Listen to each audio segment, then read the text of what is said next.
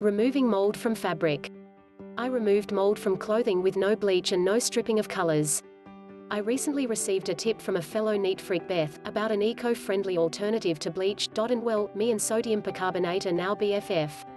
There are two types of bleach, oxygen bleaches and chlorine bleaches. Oxygen bleaches are more eco-friendly, whereas chlorine bleaches are hardcore and can make your eyes water. Sodium percarbonate is a source of highly concentrated hydrogen peroxide, an oxygen bleach but without the bleaching. When dissolved in water, it releases hydrogen peroxide and soda ash. Step 1. Add boiling water to the sink approx. 2L. Step 2. Add 2 capfuls of sodium percarbonate. And watch it fizz. Step 3. Immediately add the item you want to soak. I have found boiling water straight from the kettle works best. I also found that when the bubbles died down, so too did the stain removal, bleaching properties.